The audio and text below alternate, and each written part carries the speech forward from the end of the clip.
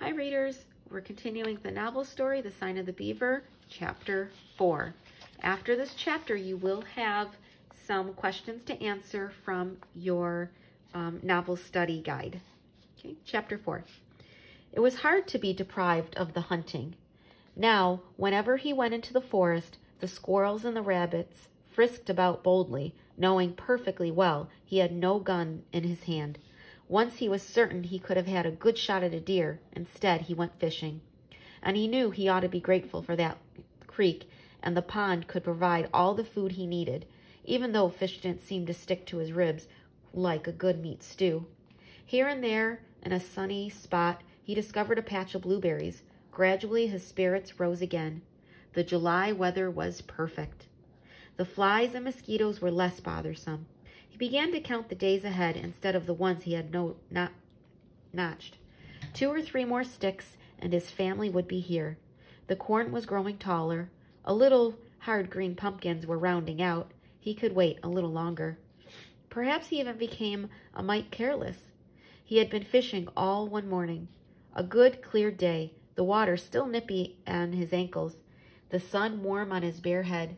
He had followed the creek a long way and had a lucky catch. He came whistling out of the woods, swinging 4 speckled trout. He quieted down. All of a sudden, when he heard a crackling and the underbrush close by, then he stopped short at sight of the cabin. The door was swinging open at a crazy angle, one hinge broken. Across the door sill, some white stuff dribbled like spilled flour.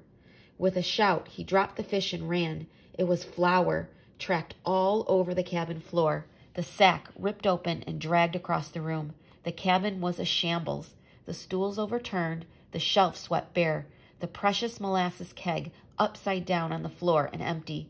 Ben must have come back. For a moment, hot sparks of anger drove every sensible thought out of his head. Then he knew it couldn't have been Ben. Ben was too fond of food to waste it. Indians? No, it wasn't possible. Any human being would scatter food about like this. With a sinking heart, he realized what had happened.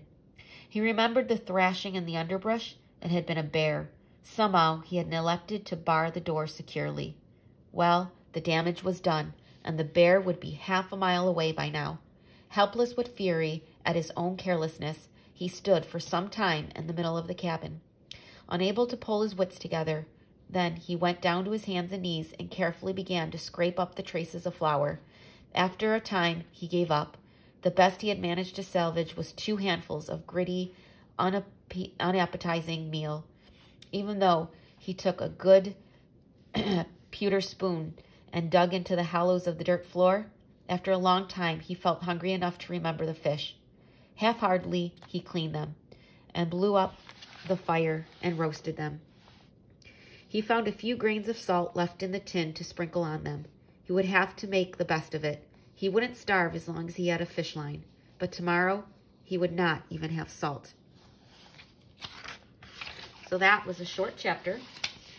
Okay, but we can look at the questions that go along with this chapter. I'm not going to answer the questions for you, but I will read them, especially if you need help reading them.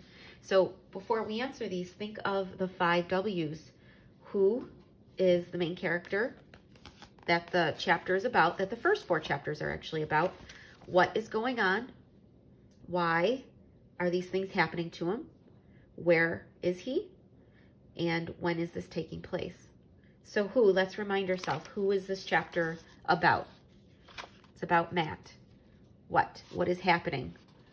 Well, Matt seems to be getting a little bit careless. He's getting very comfortable with his ability to provide for himself. This is the second time something has happened to kind of break his spirits. Do you remember the first thing that happened that broke his spirits? Was it when Ben stole his father's rifle? Right? And so the second thing that broke his spirit was leaving his door unbarred so the bear could come in. So that was the why. Why is this happening? Where? Remind him where he is. He's in the wilderness by himself. Him and his father came to set up a settlement, his house, his cornfield. And his dad left to go get his mom and his sister. And when, again, this is the time of colonization, so the late 1700s. And I do believe the book stated it as 1768, and that was on page 2 of the book. Okay, so that gives us a good reminder of what has been happening. So let's read the quiz time. So question 1. On the back of this paper, write a 1-paragraph summary of the major events in each chapter of this section. Then complete the rest of the questions on this page. Okay, so if you would, just stop to write a summary of what we've read for chapters 1 through 4. Question 2. Why does Matt's father leave him alone in the wilderness? Question 3. What 2 gifts does his father give Matt before he leaves? And I believe that was in chapter 1 or chapter 2. So go back to the chapters to find that answer. Question 4. What advice does Matt's father give him about relating with Indians? Again, chapter 1 or chapter 2. How does Matt start fires?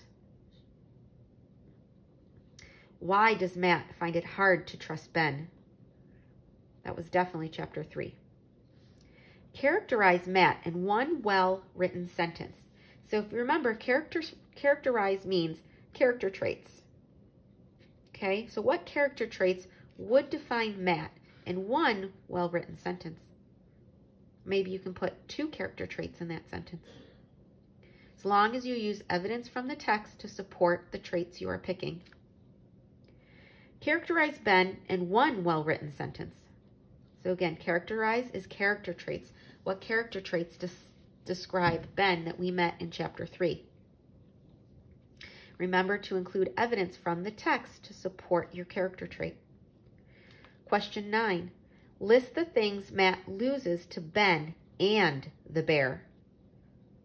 Okay, can you think of 4 things that he's lost to either Ben or the bear? Okay. On the back of this paper, explain how you would have handled a house guest like Ben. So think back, when Ben first appeared, coming out of that brush, out of the forest, how would you have handled the situation? Remember, you're about 12, you're in the wilderness, there's really nobody else around, and you're all alone. How would you handle him? Okay. In addition to the questions, there is, I believe, a wilderness journal page. Okay, so take the time, and you could either use this to answer as if you are Matt and you are in this situation that he's in. You know, think of this as a diary page of what would you write about, what would you sketch, what would you do, or you can complete this page as if you are Ben, and you can write about the things that Ben did and from the point of view of Ben, and sketch the things that Ben saw. So you can go about it in 2 different ways. Okay? I'll see you for chapter 5.